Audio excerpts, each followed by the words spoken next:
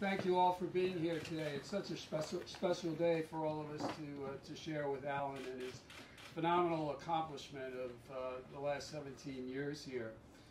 You know, unbelievably to me, it's when I first stepped foot on this campus 51 years ago, and you think about it, the country was deeply divided over the Vietnam War, race relations, women's rights, the sexual revolution, Catholic social teaching.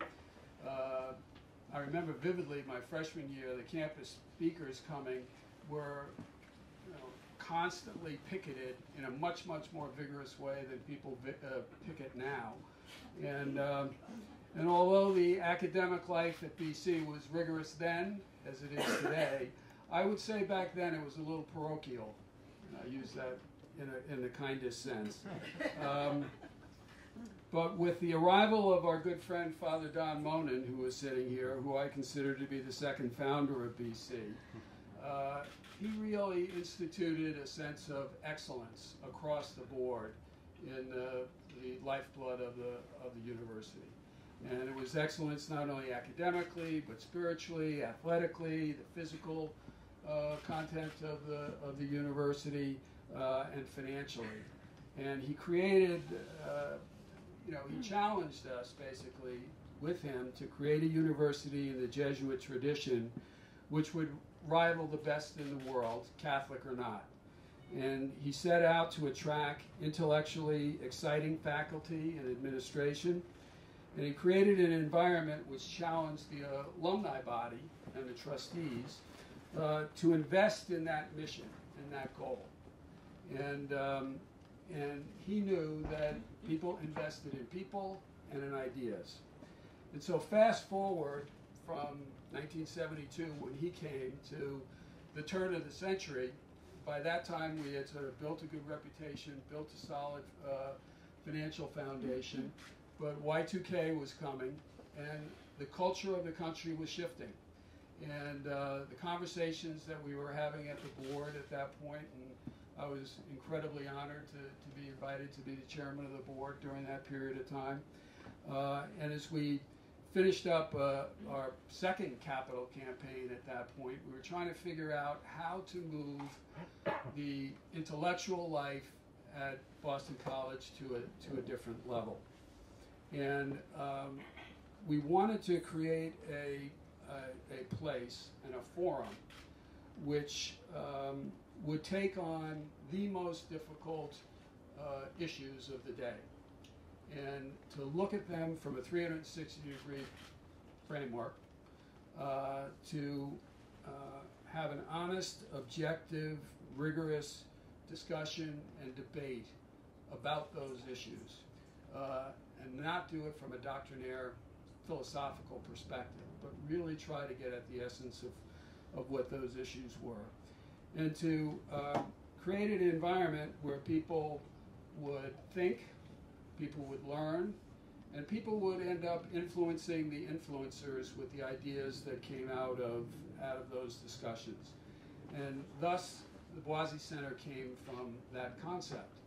But we needed a leader who could execute on that. And when Father Monin and Father Leahy first introduced me to Alan, it was an interesting thing because he was coming from BU at that time. And they said, well, he has a little bit of a different background. And I said, oh yeah, what's that? He said, well, first of all, he's from the Jewish faith. He's a contrarian, and he's a real contrarian. He's not a regular contrarian. He's a real contrarian. And I said, that sounds perfect for what we're trying to do. And so Alan joined the faculty, and it was, from our standpoint, one of the great additions to the university.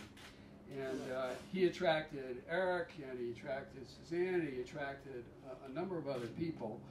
And over the course of the years, he's led us into 260 public events, an average of 16 per academic year. We've had 5 major multi-session academic conferences. We've had 15 annual prophetic voice lectures. we've had approximately 65 discussions and 125 lunch colloquia over the 17-year period of time. He's attracted 16 scholars from 11 countries. He's gotten involved, gotten the school and the center involved with the State Department, and I thought today was a witness. The quality of the people in that room today is a real demonstration of his convening power for intellectual power around the country.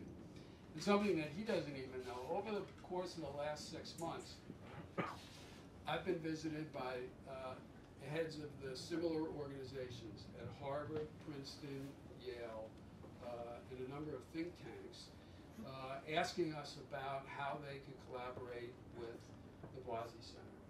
And I have to say, as I travel around for visitors around the world, one of the things that I get most complimented about is the founding and the involvement of the Boisi Center, and particularly Alan's leadership of the center. And I mean, we all know what an unbelievable intellectual, prolific writer he is. And all I can say is from our perspective, he has enriched the intellectual, spiritual, ethical mindset of Boston College through his thought leadership. He's enhanced the academic reputation of the school, and he's honored our family name in a way that we will be eternally grateful. And, Alan, you have just done an extraordinary job in the leadership of this effort, and we thank you very much.